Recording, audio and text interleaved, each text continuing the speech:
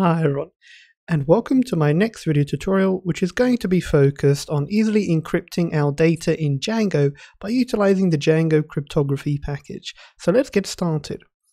Now, the first thing I want to do is just explain a little bit about what to expect. So we're going to create a simple example here by utilizing symmetrical encryption, and that's going to store our sensitive data in the database. And to do so, we're going to use Encrypt to be wrapped around our model fields to which we want that data to be encrypted. So as you can see here, it's rather simple.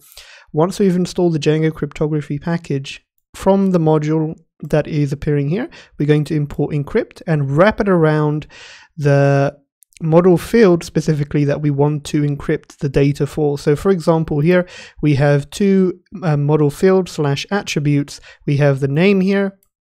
For example, we have sensitive data. This, for example, could be changed to like PIN or perhaps social security code or something like that.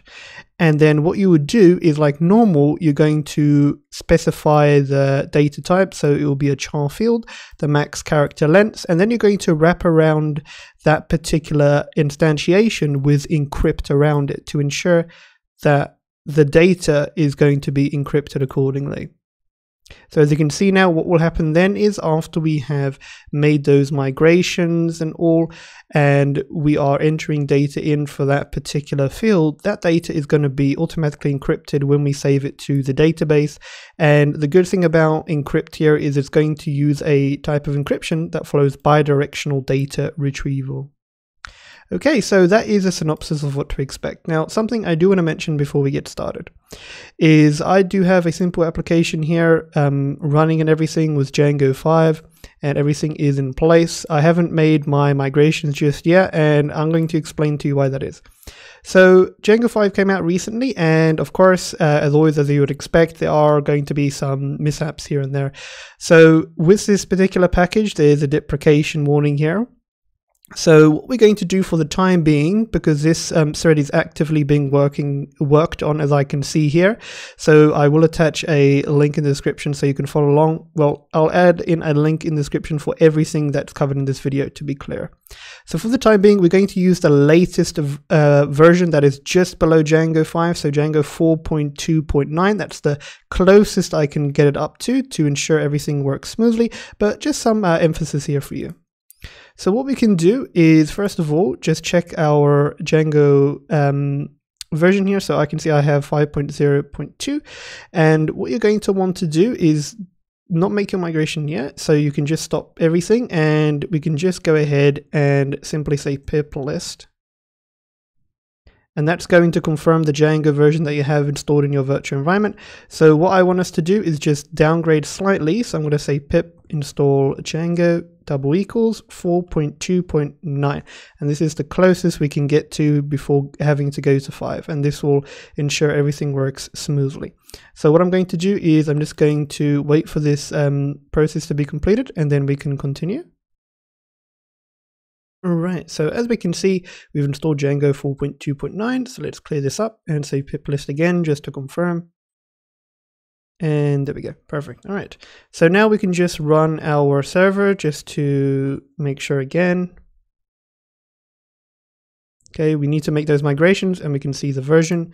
If I just now refresh this page here, yeah, there we go, 4.2. Right.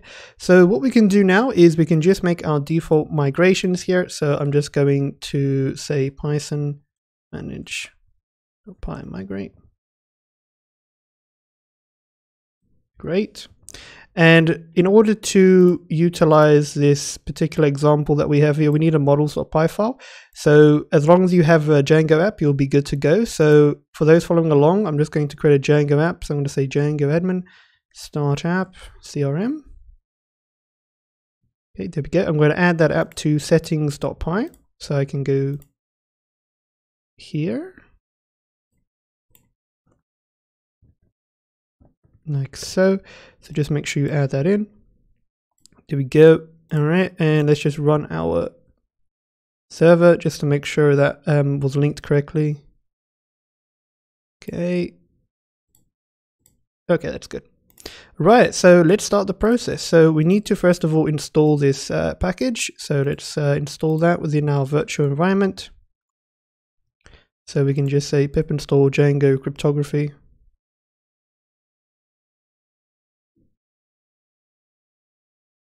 Okay, so it'll just take a moment to install. There we go. Right, so let's continue.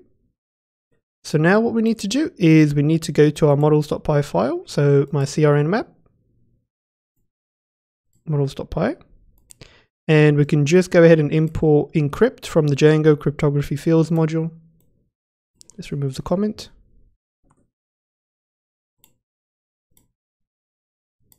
And here is the sample model here, so we can copy that, paste that in, and I'm going to change this to person as an example. Okay, we have our first model field here, which is going to be name. So it's going to take the name of the user. And then we have a sensitive data model field. This can be anything, like I said, a PIN, security code, anything of the sort.